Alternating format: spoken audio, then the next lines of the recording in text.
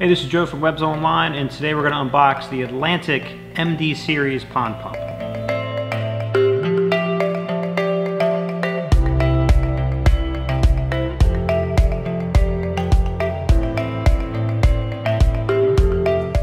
Alright, so let's jump right in. Instruction manual. Got some fittings.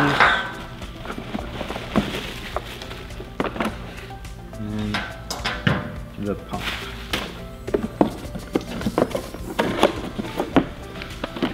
So I'll preface this video by, this is the MD 1500 model. This line of pumps actually has 7. This being the biggest, the smallest being the 300. Most of the features are about the same. So, as you can see, rugged. This is a compact, fully submersible, magnetic driven pump. This is a removable pre-filter screen. This will protect the impeller itself. Solid base. Looks like there's a couple mounting ports on the base, so if you actually wanted to affix this as something solid and keep it upright, you could.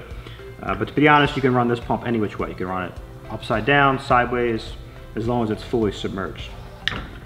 Super long 20-foot grounded power cord.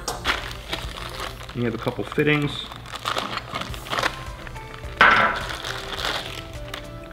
Give you a stepped barb fitting. Looks like it'll accommodate anywhere from 1 to 1.5 inch tubing. Just threads right on the discharge. Whatever size you're not using, just take a hacksaw, just cut those smaller ends off. And then give you an additional fitting, which will actually increase the pump to looks like about 1.5 inches.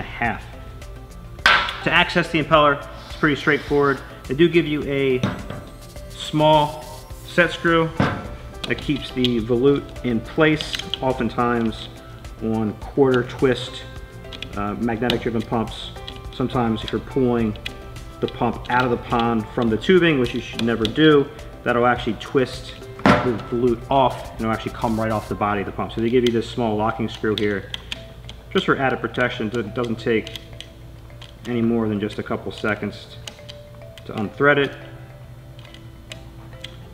And obviously if you wanted to keep this screw off, you could. It's recommended that you do keep it on. So if you ever needed to service the pump, you'd want to just pop that off. So once you get that screw out, you just give this volute a quarter turn. Very simple, very quick. You can access the impeller right from there to do your full service cleaning.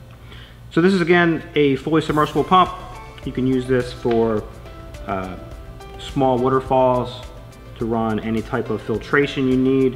1500 gallons per hour is a substantial amount of flow, and obviously you have the options for even lesser, down to 300 gallons per hour with the smallest model. For any additional questions, feel free to give me a shout. My name's Joe from Webs Online.